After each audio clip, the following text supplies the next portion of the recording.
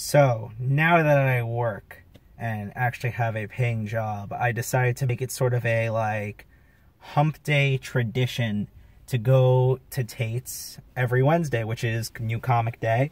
And today I just decided to go because the new Gwenpool issue is out, and I have this weird paranoia where, because of rumors that Gwenpool was going to be canceled, and it actually didn't end up being true, I have this weird paranoia where if I don't support financially myself the Gwenpool comic, then it will be canceled. So obviously I'm getting all the new Gwenpools. Great cover art. I'm so glad Guru Hiro is back. He's one of my favorite artists.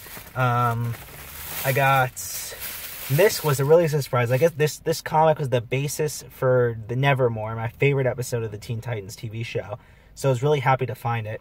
And I got for my dad, for Father's Day, I got a figure of his favorite character from his favorite show, Heisenberg from Breaking Bad. I haven't seen the show yet, so no spoilers. Anyway, you know what? I think it's let's christen this tradition with some liqueur.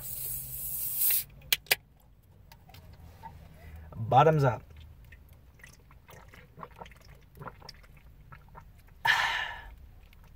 Theme song.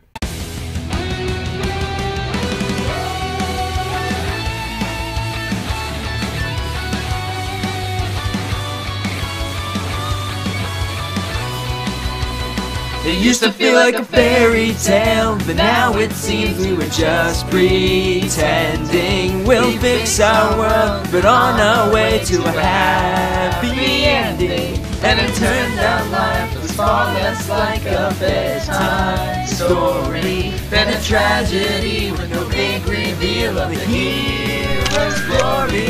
And it seems we weren't prepared for a game that wasn't fair.